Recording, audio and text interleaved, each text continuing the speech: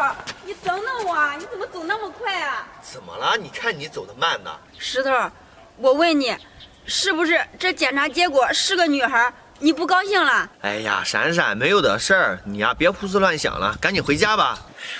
哎，石头，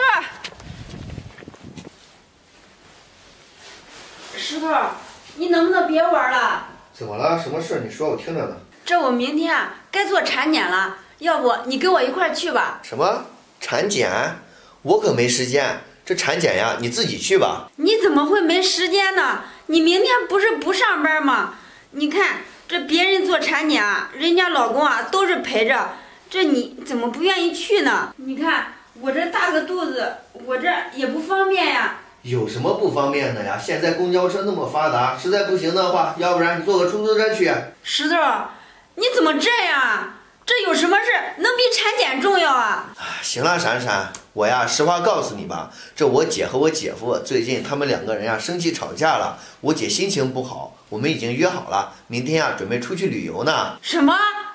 你要陪你姐去旅游？你都有时间陪她去旅游，就没有时间陪我去产检啊？石头，你可别忘了，这孩子可是咱们俩的。你说的这些啊我都知道，你先别激动，这事儿你又没提前告诉我，这我机票都订好了，你说我能不去吗？什么？机票都订好了？石头，不是我说你，这人家两口子的事，你瞎掺和什么呀？闪闪，你说的这是什么话呀？那可是我姐，又不是外人，这他们两口子现在生气吵架了，我姐呀不开心，我陪陪她怎么了？那你为什么不事先跟我商量一下？我这可怀着孕呢，你陪你姐去旅游，这算怎么回事啊？哎呀，我这去也去不几天，最多呀1个星期就回来了。闪闪，我还真没有发现你那么小心眼儿，这连我姐的醋都吃呀。石头，这不是一回事儿，我现在大着肚子呢，需要人在身边。大着肚子，一天到晚把大肚子挂在耳边，大着肚子怎么了？闪闪，你这离预产期还早着呢，你自己就不能照顾自己啊？石头，我求求你了，你就把票给退了吧，明天陪我去医院。退什么退啊？这我和我姐啊都已经说好了，你啊别再说这件事了。石头，你，哎呀，烦死了！石头。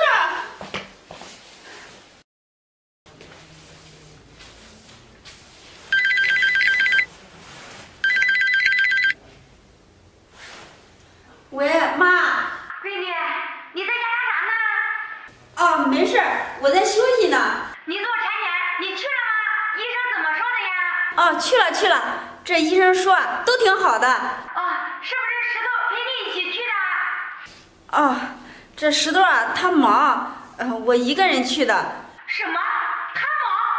这做产检他有多忙呀？他都不陪你去。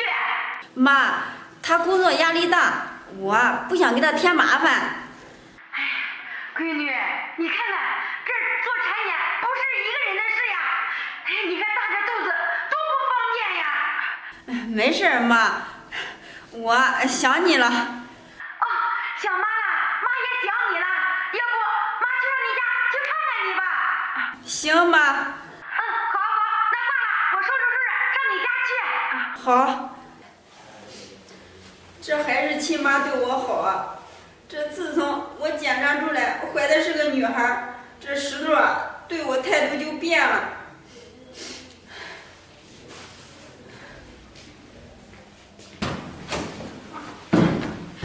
闺女，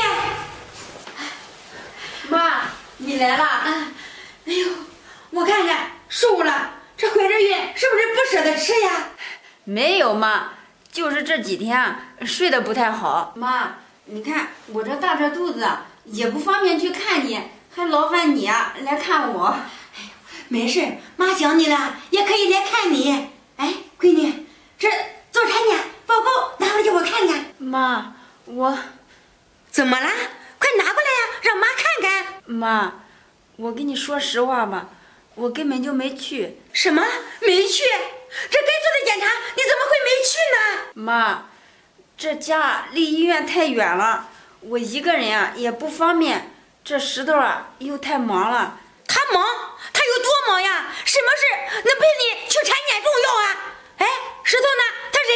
妈，这事儿你就别管了。什么不管呀？你可是我闺女，我不管谁管呀？说，石头到底干啥去了？妈，我跟你说实话吧，这石头啊和他姐出去旅游了。什么？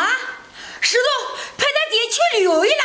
这个石头怎么能这样呢？你可大着肚子呢，让你一个人扔在家里。这他姐和他姐夫啊吵架了，他就带他姐出去散散心，这大概啊要去1个星期呢。什么？这个石头他竟然这样做？看他回来看我怎么收拾他。闺女，要不妈陪你去产检，检查好呀，住妈那儿，妈好好照顾你。妈，我要是上你家住，这石头回来找不着我怎么办呀？闺女，你看看这都什么时候了，你也为他着想，这你大着肚子在家，他怎么没有为你着想过呀？行了，闺女，什么都别说了，咱呀先去产检。妈，走，慢点。闪闪，妈，这你怎么来了？妈，你这是干什么呀？干什么？这一巴掌啊是替我闺女打的。妈，这到底发生什么事儿了呀？你呀消消气，有什么话咱们慢慢说。来，慢慢说，我怎么慢慢说？你说我闺女做产检，你都不去，这几天你去干啥去了？妈，这我没干什么去啊。没干什么？那这几天为什么不陪我闺女去做产检呢？妈，我也是有苦衷的呀。有苦衷？陪你姐去旅游，这都是苦衷吗？你说说，我闺女一个人大着肚子在家，我都不放心，你放心呀？妈，你呀先别激动，千万别气坏了身子。妈，我实话告诉你吧，我跟闪闪说去旅游呀，其实都是骗她的。骗她的？咋回事呀？你给我说清楚。妈，事情呀是这样的。请进。老板，您找我？对，我找你啊，有点事儿。老板，有什么事儿您说。石头，这咱们公司啊，最近有批货需要出差一趟，你看你有没有时间？出差？老板，这批货要送到哪呀？这次出差啊，去的地方还挺远，不过这还有一件事儿，我也要提前跟你说一下。什么事儿呀？您说。是这样的，这送货走的路呀，都是山路，这有点危险，你呀好好考虑一下。石头，这我听说啊，你老婆马上就要生了，也没有工作，这你一个人养一家，这经济也挺紧张的吧？是啊，老板，不瞒你说，这我家里的经济情况呀，确实挺紧张的。这我能问一下，这次的报酬？报酬方面啊，你就不用担心了，这次啊酬劳挺高的，你就看你自己有没有时间吧。你要是没有时间，我再找别人。老板，您呀不用找别人了，我能干，有时间。那行，你回去准备准备吧，这后天啊就要出发了。什么？后天就要出发？那么着急啊？对，这批货呀赶得很急。行，老板，我知道了，我现在啊就回去准备一下。行，你去忙吧。好。怎么会这样呀？石头，对不起，妈没有问清楚就打了你。妈，没关系的，你的心情呀我能理解。来，坐。石头，这么大的事，你怎么不跟闪闪商量一下呀？妈，我这么做呀，也是为了闪闪考虑。你看，现在闪闪呀大着个肚子，本来精神压力就挺大的。我如果把这件事啊再告诉他，他肯定呀会为我担惊受怕的。所以呀，我就没告诉他，骗他说出去旅游了。妈，您老人家也知道，我呀没有什么大本事。我和闪闪，我们两个呀过得并不富裕。我这么做也是想着呀能多挣一些钱。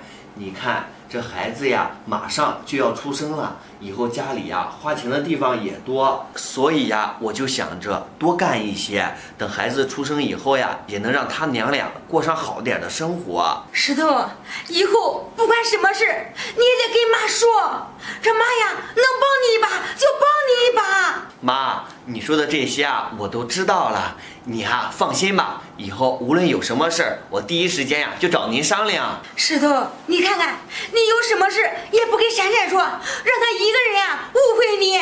妈，你说的对，这也怪我没有考虑周到。哎，对了妈，闪闪呢？这我都回来那么长时间了，怎么没有看到他呀？他没在家吗？石头，你看看，你也不在家，他一个人在家，我也不放心呐，我就把他呀接到我家去了。原来是这样呀，妈，这几天真是辛苦你了。石头，不辛苦，你们呀都是我的孩子。